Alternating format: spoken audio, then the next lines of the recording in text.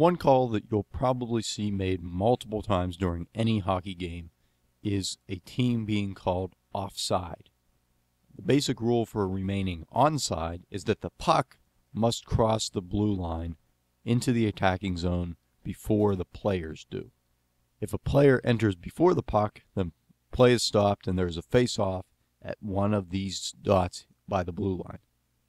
It would be nice to say that that was the complete rule and we could stop here, but it does get a little more in-depth than that. So let's go and get a full rundown on what it means to be offside.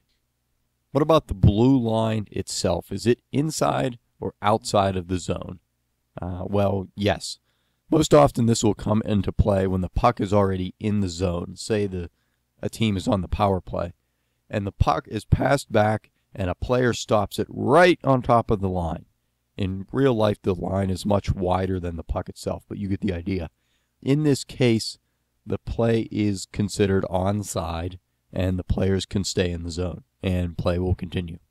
As far as a player's body is concerned, though, as long as one of his skates is on top of the line, he is considered outside of the zone. So say one skate is in the attacking zone, and the other one is on the blue line. And then when his teammate who has the puck brings the puck across the line and into the zone, and then our guy who's straddling the line enters the zone, this play is also onside and can continue. The third situation where this would come into play is if a player carries the puck into the zone backwards, which is to say his skates go in first and then he pulls the puck in after.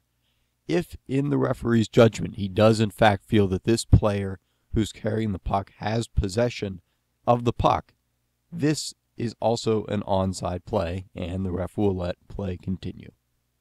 The next thing to consider is a situation called delayed offside, which means that the play is technically offside, but in certain cases the referees are allowed to let that slide to a point. Let's say here that we have two green guys bringing the puck in, and so they've got a 2-on-2. And they enter the zone onside, the puck first and then the players. But as soon as the guy with the puck gets into the zone, this orange defender steps up and he immediately takes the puck and shoots it out of the zone. The puck bounces off the boards right here to another green guy who immediately dumps the puck right back into the zone. So at this point right now, the two green guys in the zone are technically offside because they were in the zone before the puck came in.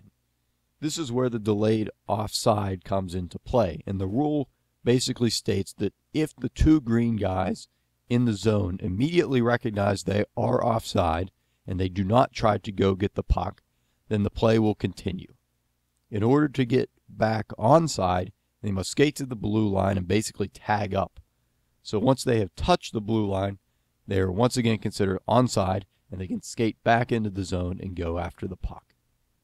The last thing we'll look at is an intentional offside, which doesn't happen all that often, but it's probably good to know it just in case it does. So this part of the rule says that if a team in the referee's judgment goes offside on purpose, for whatever reason, so in this example, one of our players is clearly in the attacking zone, and his teammate shoots the puck in anyway or passes it to him anyway, then the referee can call this an intentional offside. And rather than having a faceoff right outside the zone, the faceoff will be held back down in their own defensive zone.